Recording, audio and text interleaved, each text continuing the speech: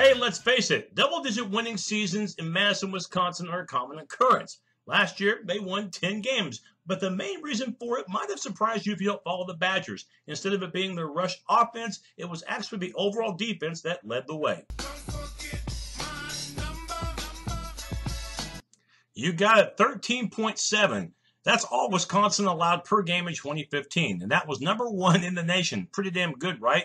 And how about this? They were #1 in the Big Ten in total D and #2 in the country in that department, yielding just 268 yards of total D per game. That's when you know your defense is playing.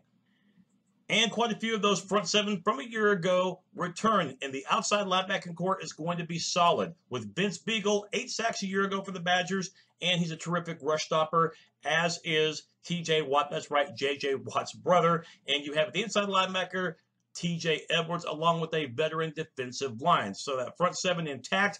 Secondary a little shaky because both safeties are gone, and that included the terrific Michael Caputo. But at least at the corner, you should be good with Sojourn Sheldon. He is back. He's a veteran. No doubt a number Badger fans would love to forget, 95th. That's what their ranking was out of 128 teams last year in rushing offense. Yeah, that's what happens when injuries and lack of experience up front will do. But because of the experience that they got, you have 7 linemen with some starting experience last season returning, so that should help the ground attack.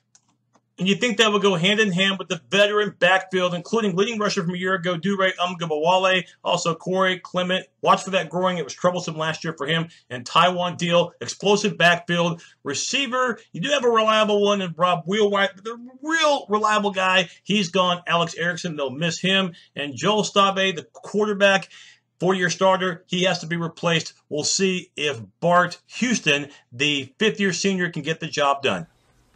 Yeah, I bet you could use a cool one, huh? Now you're talking.